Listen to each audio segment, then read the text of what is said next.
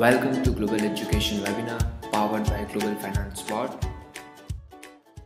So today I gotta start the section of internal audit, a very basic one, and what we need to do in terms of auditing in AIESEC. Content that we are going to go through today gonna be the first. We're gonna go through the definition of internal audit and some noted point in AIESEC. Then we gotta go through internal, like how important it is, the process and the procedures of internal audit in AIESEC. Internal auditor, like the profile of people who can become the internal auditor, the audit tool, audit preparation, auditing scope, because when we have the term auditing, like it's appear in our mind, there's a lot of different type of audit, and some type of audit has certain scope only. So we gotta go through how many type of audit do we have and like their scope of work, and then we gotta go to the very popular type of audit, which is external audit, and then legal audit, and we gotta go through the auditing status of AIESEC globally, which is recorded via the Global Finance Board survey of the last, like the quarter 3 of 2017. Okay, so what is internal audit actually? So internal audit, by the definition, because like in any term related to auditing and related to legality, we need to say a very like exactly and details in terms of definition, so that we will not miss any point or any scope. So internal audit is defined as an independent, objective, assurance, and then consulting activity designed to add values and improve an organization's operations. It helps an organization accomplish its objective by bringing a systematic, disciplined approach to evaluate and improve the effectiveness of risk management, control, and governance procedures. So normally in your entity, you can see that like we can manage things well and comply with all the regulation.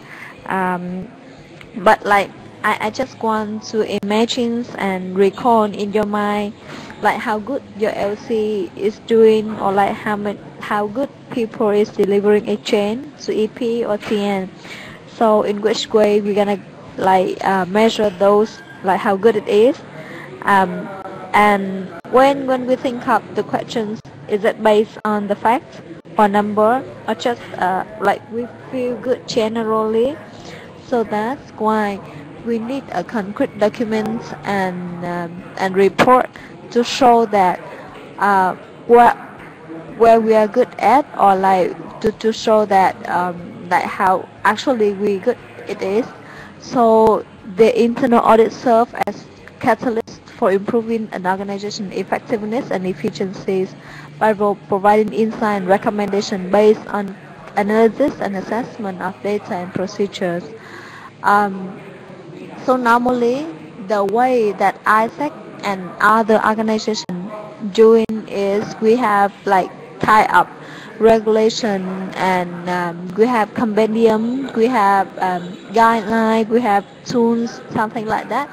And in AIESEC, the interacting space between how to say, like the top management team to the very like low like member, we do have a lot of interacting space.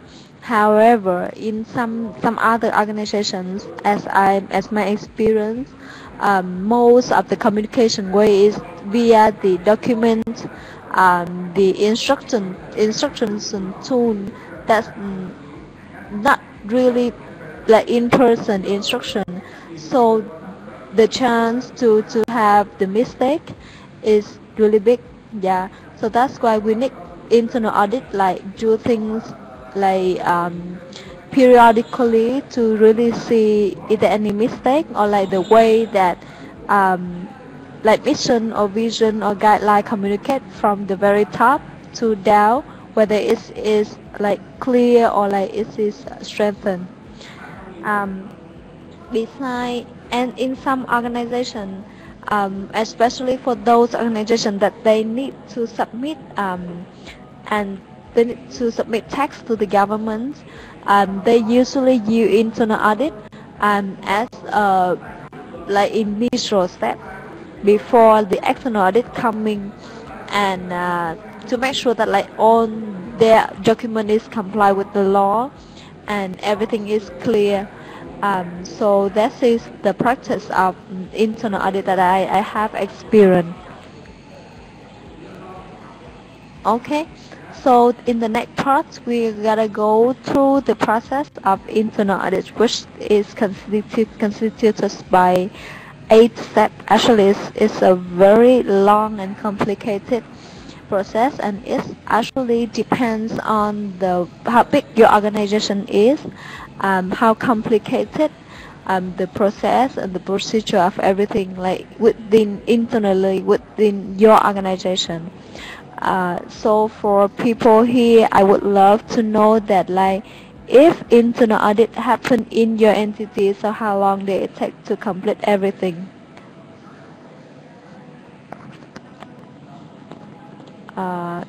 Can I hear from Sandra first?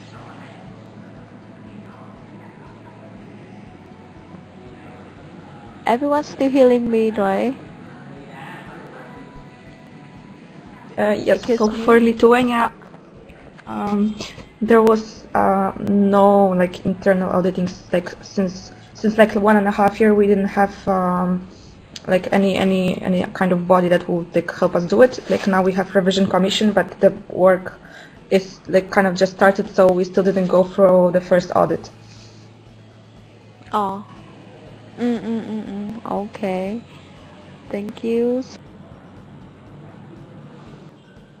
Okay. Okay, so the audit process and procedures like can last how to say, like up to 2 or 3 months, or like in simple it can be like shorter. So it's depend on the organization itself.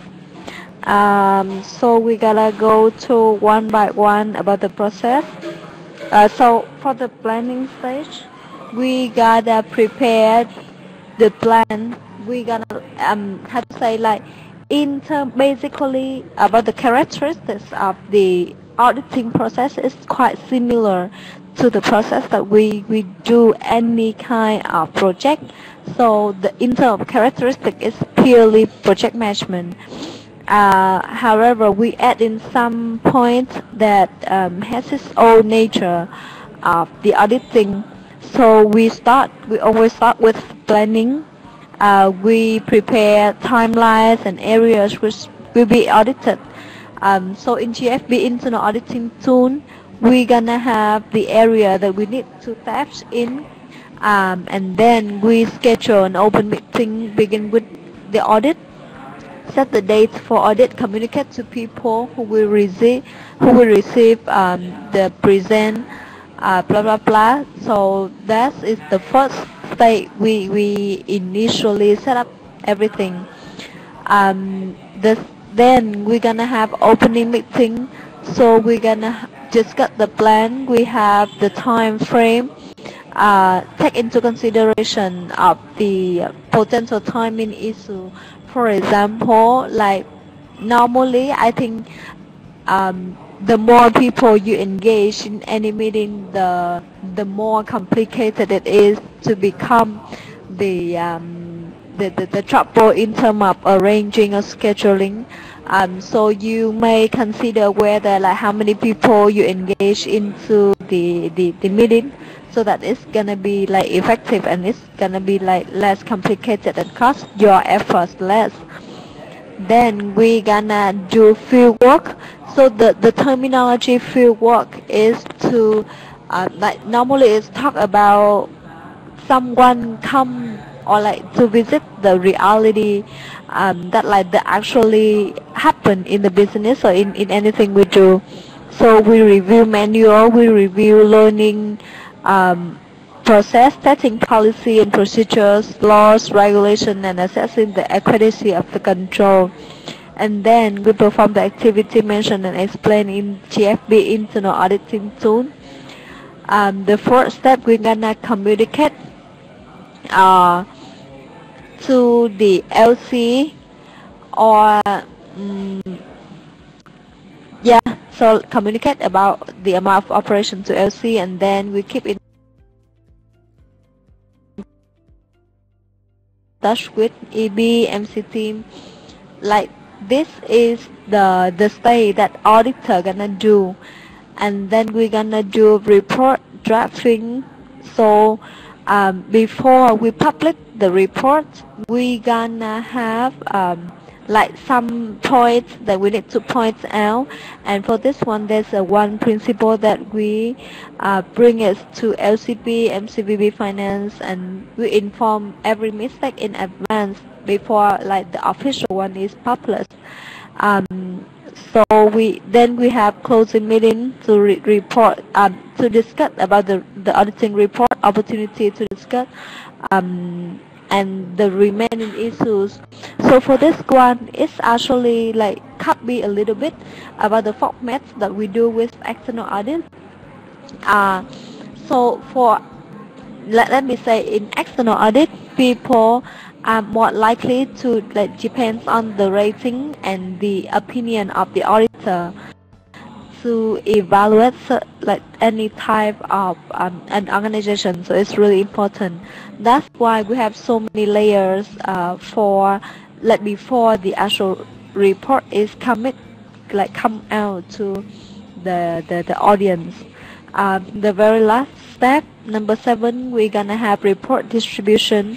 So at this stage, we need to really consider who gonna receive the report, and like yes, so it's mainly like that, and then we deliver the report. And the last part, we check on the action steps from the report were implemented. With the MC or LC, we might considering like some further step because there might some mistake that we investigated, and we suggest the next step what we gonna do for the stay, and define the schedule for next internal audit also. So for this very complicated process, and also engage a lot of like different stakeholders and parties.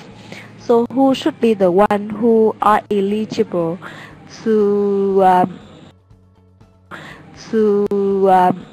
perform such a task?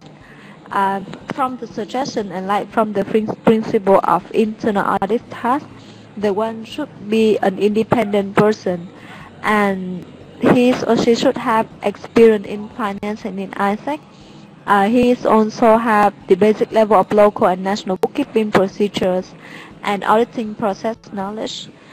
For this one, so there's mainly 4 points.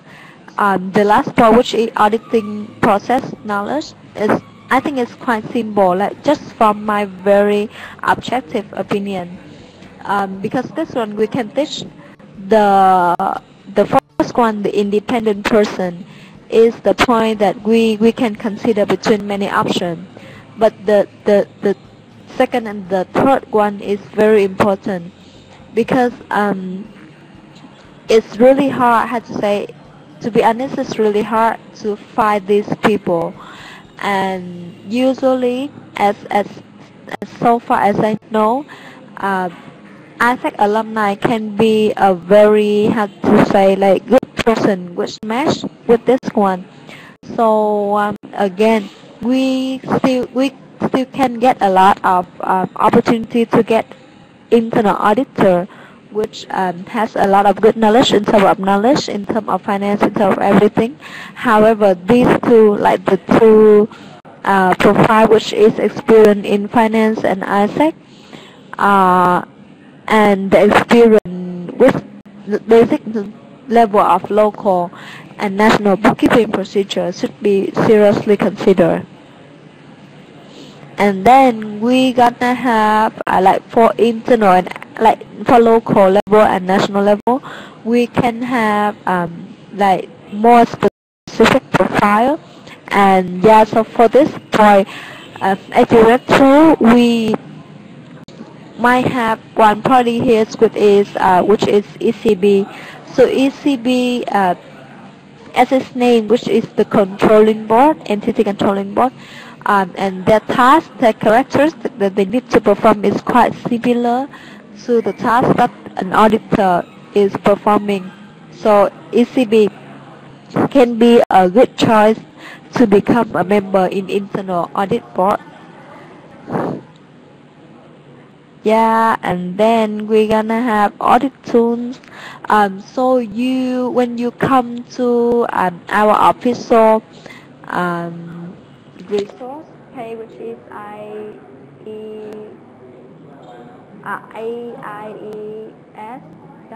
we can have a lot of material, and some like auditing tools is still available there.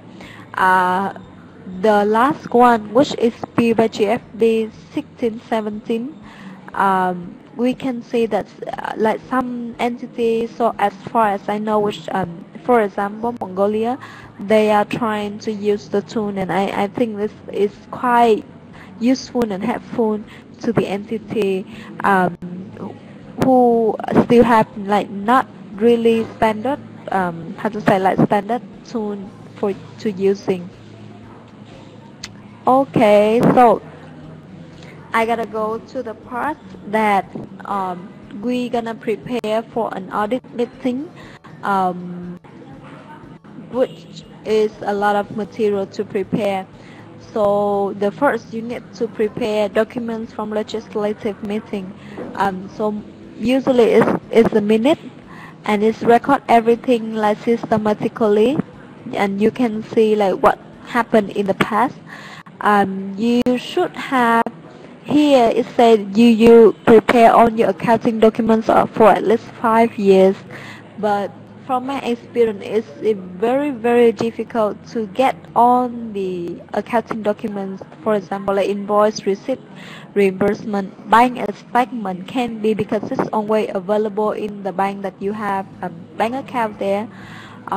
So you should have 5 year maximum. But if you don't, at least you need to have your previous term, because like everything in AIESEC, we do it like quite periodically, so anything happen with this year are more likely to happen like with the same cycle. So having like 1 year period is very useful for you to compare year over years comparison. And you have every transaction in the bookkeeping software. So as far as I know, both QuickBooks and Wave have the features to export every single general journal. So make sure that like the document you have and the general journal you have is matched. And then you need to check your petty cash, your receivable and liability from MC, from partners, from LC also, and prepare questions. Like, so for this one, it's a combination of many different stakeholders. It can be internal auditor should prepare the questions, and the whole LC, MC, both LCVB finance and MCVB finance need to really prepare about the documents. So next we're gonna go to auditing scope, which including internal audit, external audit, the audit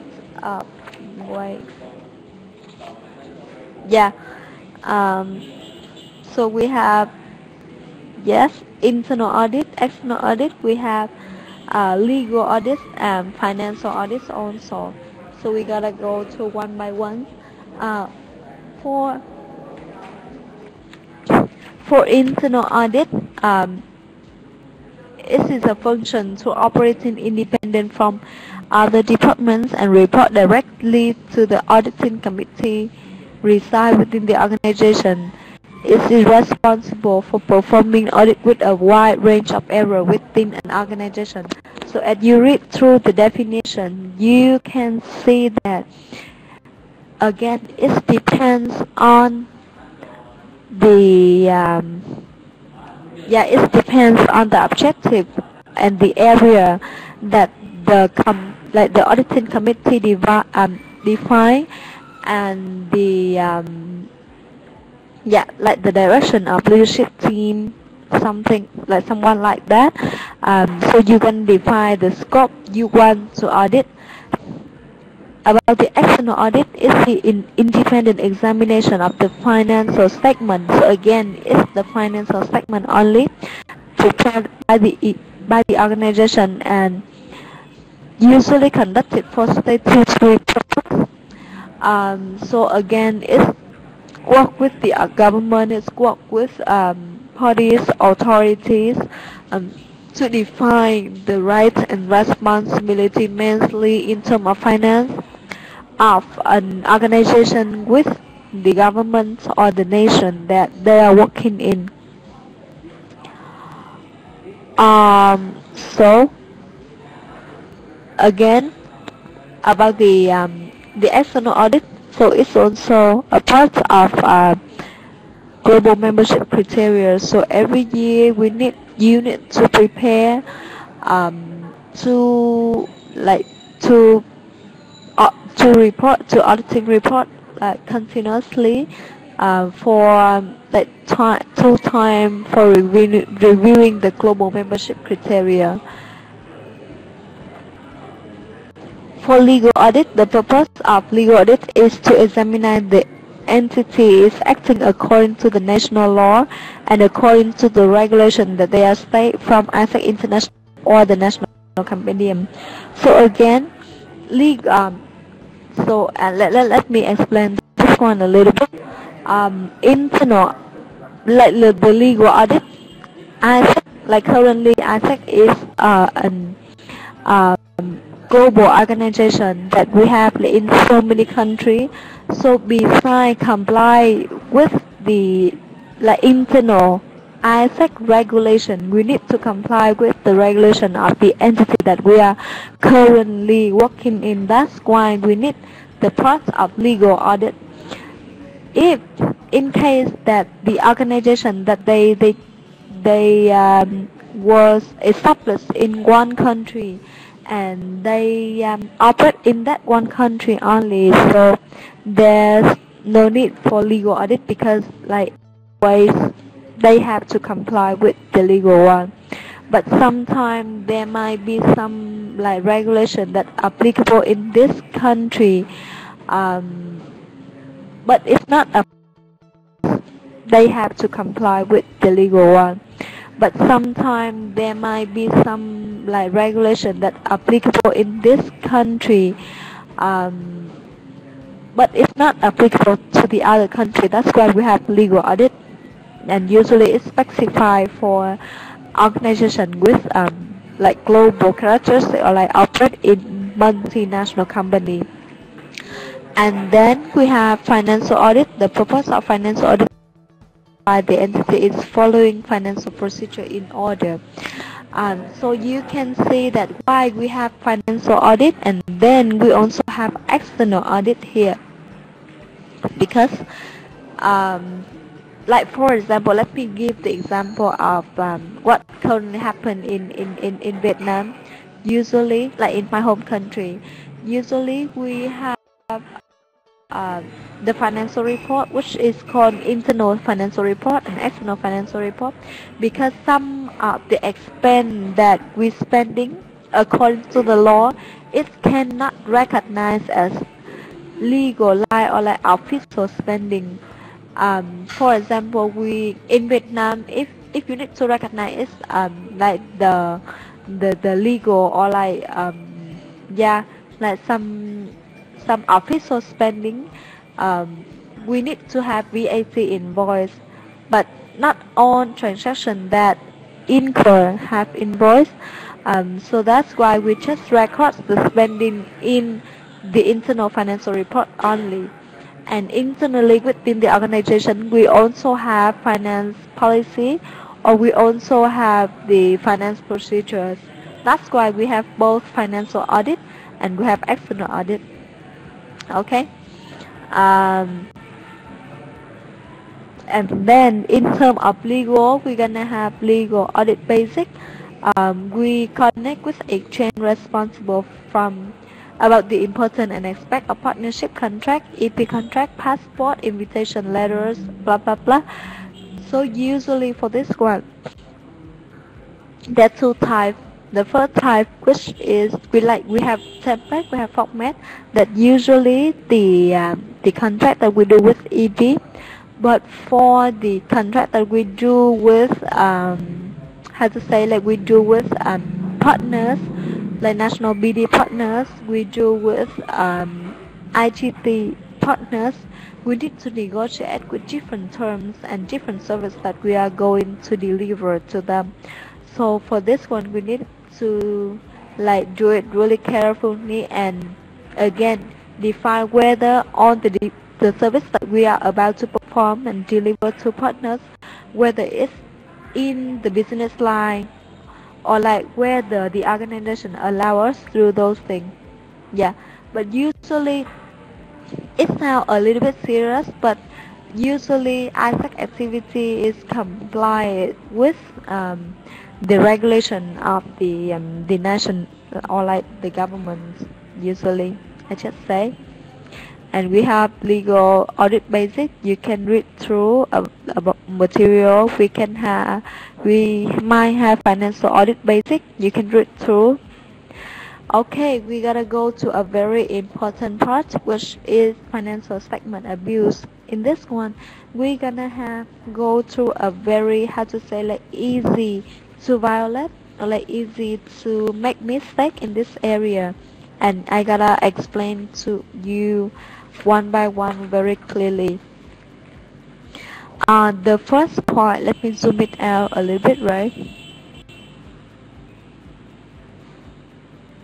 Okay, so the first case, we might recording our revenue too soon. It means we sign a BD contract and realize the revenue on the time of the signing and not at delivery of the service. So we avoid by checking the contract of the delivery period. The issue of collection money does not mean that the service has been delivered and vice versa. So again, I'll explain this case. Yeah, so I'll explain this case. Normally, our BD people, like in AIESEC, we try to sell the package to national BD partners, like within the package, but inside that package, we gonna have like different delivery time. So you need to be very carefully in terms of we are about to deliver. So it's again, you need to come back to the core products that we are going to deliver to partners. For one of very typical example that usually included into the national sponsorship is Youth Speak Forum, or previously we had Youth to Business Forum. So the service we are delivering to the partner is more likely event organizing, right? But at the time that partners sign the contract with us, it's usually like far away, really far earlier compared to the actual time that Youth Speak Forum or Youth to Business Forum has happened. So and it usually combined with many other products. So we need to define very clear about the product that we are going to deliver, and we need to recognize the revenue at the time that we actually deliver the service to the partners. This can usually happen in a very sensitive time when we have the transition between two, how to say, like two terms. For example, 16, 17, they go to the national partners and they say that we're gonna have the USPIC forum in September, for example. So the person who sell the product to the customer is 16, 17 term. However, in September 2017, the event has been like gonna be delivered to the customer. So the revenue part must be recognized in September, not in like April or May, something like that. So it is the point. It is a very typical example of recording the revenue. The second part that we are going to talk about is recording bogus revenue or expense. So for this one, MC sales to the partners. Usually, as I observe for sure that MC is always have more powerful in selling to. It's big, how to say, like the package gonna be bigger, and the skill of selling, like salesperson, is much better than the LC. So usually LC gonna come to sales to the partners. However, as limited resource from MC, so they cannot handle everything like in a very operational task. So more likely LC gonna deliver the service to the partners. Yes, Sandra, are you typing anything? I'll wait for you. The second, how to say, like the second typical mistake that we are more likely to encounter. The second mistake is recording bogus revenues or expense, which is talking about the case that MC go sales to the national partners and the people who deliver is LC. So in this stage, we need to define whether LC get any part of the revenues, or how the transaction, or like the way of recording is recognized. So this one, MC and LC need to sit together and suggest in which way that we are going to record into the financial system, like into the financial, like the accounting system.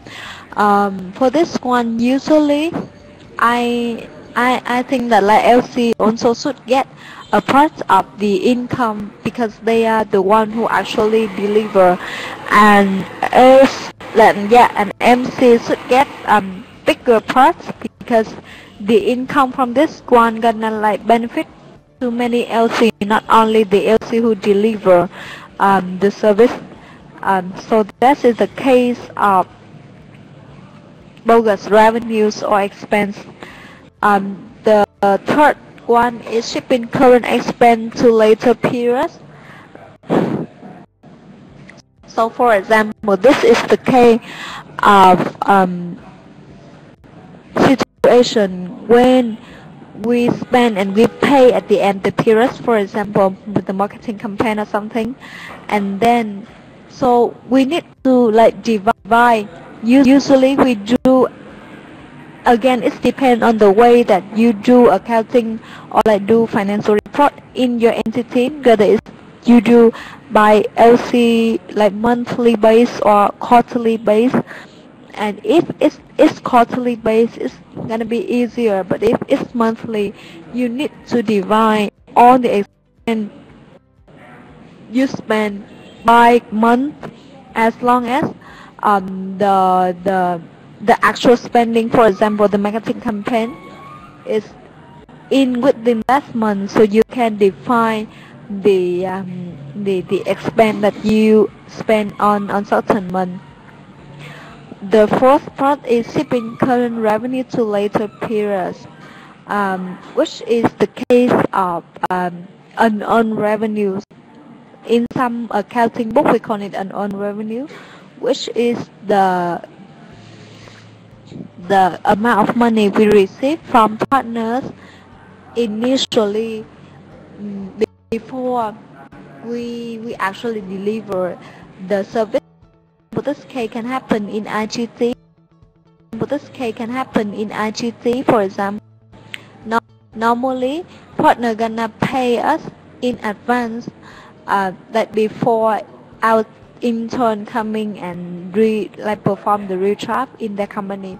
However, there's a case that like salespeople, they come and they sell 2 or 3 JD at the same time. So partners, they pay according to the contract values, for example. So for this one, we need to recognize the unearned revenue, and then when our intern come to the company and actually perform the job, at that time we're gonna recognize it as our official revenues. And the last part is shifting future expense to an earlier period. This case, it can happen with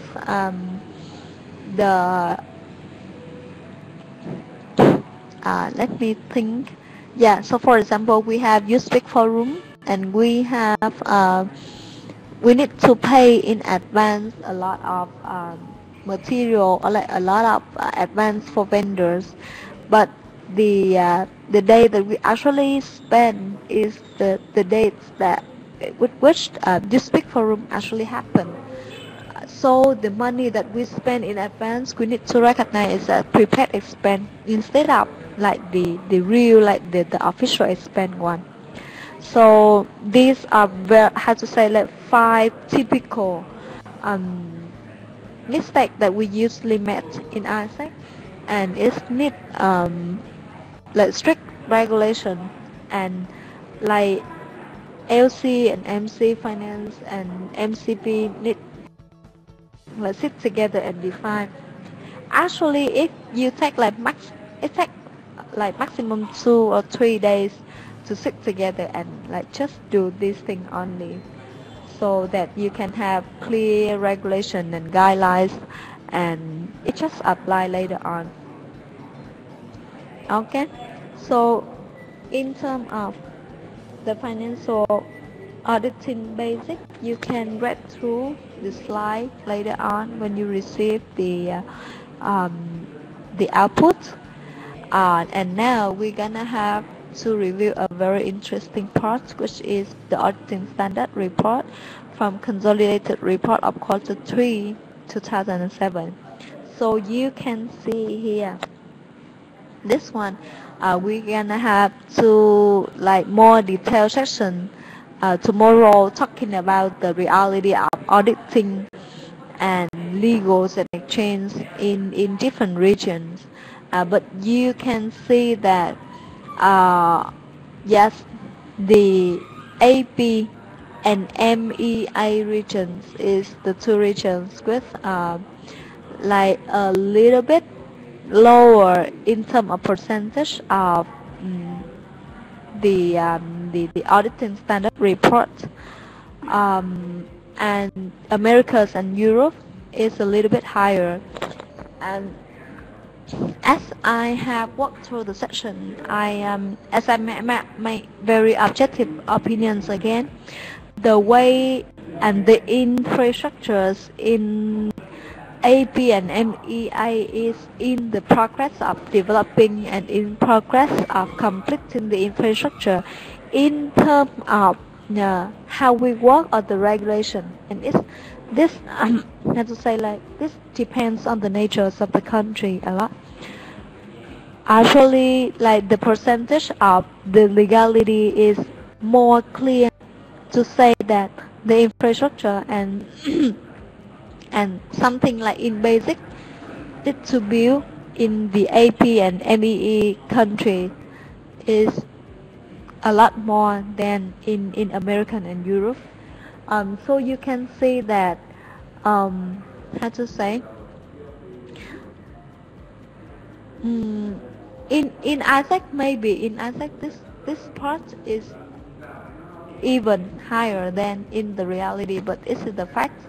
And Another thing is like if you see this like entity in AP and MEA region, can think of whether you should like seriously think of whether you should invest the resource and the effort into legality and into auditing, or we need to think of more smarter way or like better ways by applying IT or applying something automatically or anything to ensure that we reach and we make the percentage of us become higher, because as I said before, it depends on the nature of the country. So if we look at the traditional way that we work is the traditional way that like our older people work is might no longer work in the current state. Yeah. So that's just the point that I want to say. So for the later part, you're gonna have yes, you're gonna have the chart which show in more specific of the different region like globally.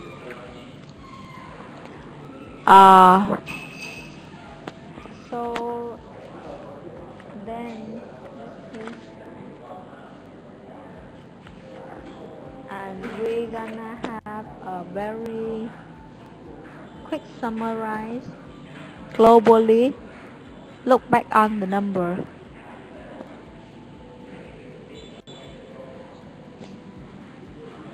So globally, we're gonna have the percentage of auditing reality in the network. So you can say that like, yeah, for this one, what action that we need to take. So here are some suggested action. The first, we select an internal auditor officers for your entity with the recommended profile as above. We start storing every audit report for at least 5 years. So this one again, it depends on like people in different periods or like especially in the transition.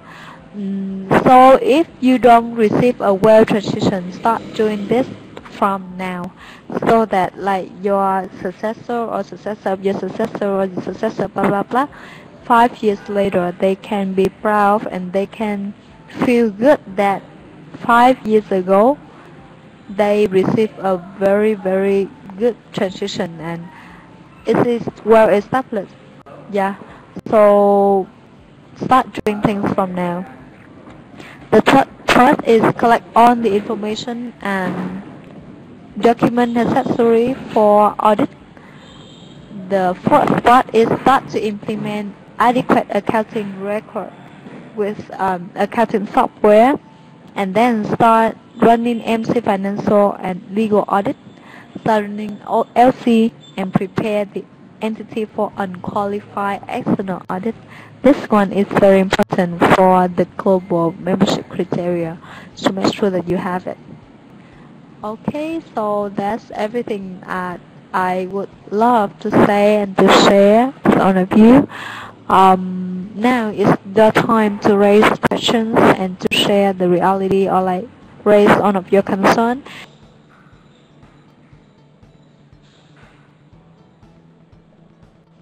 You just need to figure it out, like you need to get information that which were the professional auditors, like if there are more than one, they were doing your auditing, and you just need to have like one call with them, and maybe if possible you can have meeting. You just need to tell them that like you need this data, and I'm sure that they will have this documentation with them, so they will have this audit report and every supporting. They will like they prepare these documents nicely, because like I have done 3 years of like auditor assistant corporate internship, and I know that when I was doing auditing, we do maintain, like as auditor we do maintain these documents of client, so they will have it.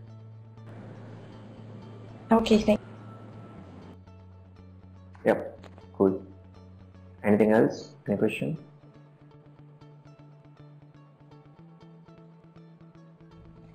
From my side, nothing.